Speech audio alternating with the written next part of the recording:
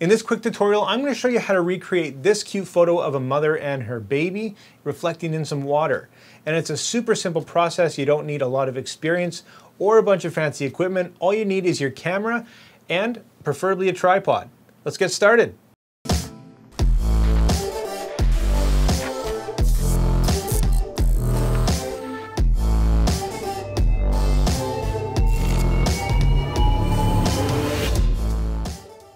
We're jumping right into our tutorial today of our mother and our baby reflecting in water. And this is a really simple process. We're going to be editing it today in Photoshop, but if you don't have Photoshop, you can use it in probably pretty much any editor out there. We're going to be working with 2 photos, and that's all you really have to do is take 2 photos and basically blend them together.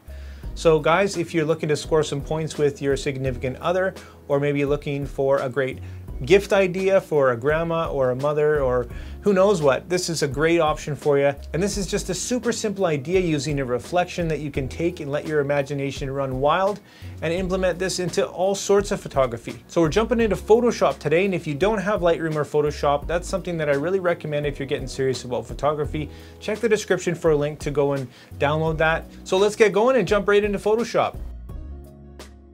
Okay, so we're here in Photoshop and we've imported a few of the photos that we're going to be using.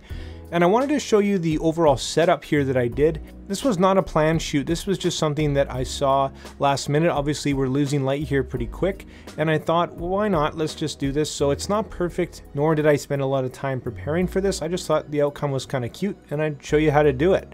When you found your puddle or your body of water or your mirror or window or whatever you want to use, take a few minutes to look around, rearrange your camera, and actually look at the composition.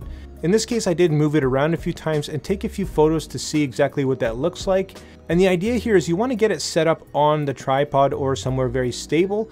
And then we're going to take multiple exposures and then blend them together. I actually got my subject to stand there to see that it would actually clear and I wasn't cutting anything off and whatnot.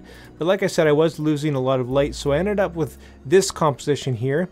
It was getting dark and I wanted a bit of detail in the face still, so this is what I came up with. And of course, if you're working with children anytime, they're not going to be overly easy. You got to be quick and leave some room for error, have some fun with it, otherwise it's not going to look natural. And here we're kind of struggling with the light, the composition, and of course the baby who wants to play in the puddle. When you found a composition, that's the main thing. You don't want to move your camera. Ideally, have your camera on a tripod and then use a remote trigger to trigger when you think it's perfect. So ideally you want to have both people lining up here. So a tip for you is to mark the ground where they're standing, because you want that to be very similar, of course. So the 2 photos that I actually ended up going with was this one with mom over here standing close just in case baby decided to dive in, and the second photo here was just mom standing there and baby's somewhere safe. So once you decide on the 2 photos that you want to use, all you need to do is stack them together, and there's a few ways that you can do that. But for today, what I'm going to do is actually just drag and drop. I'm going to click on the background here and actually just drag it over to the other photo that I want to put it on.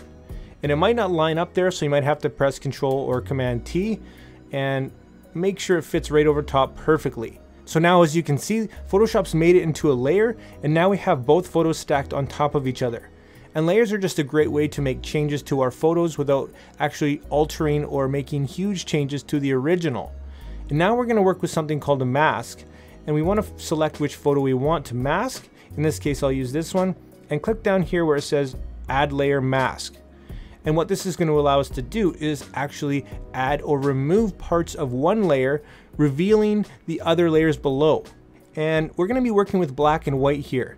To be able to get rid of this layer and reveal the bottom layer, we're going to need a black brush. So over here, we're going to select our black, and what we're going to do is reveal that bottom layer. And you can actually see it happening as you paint over here.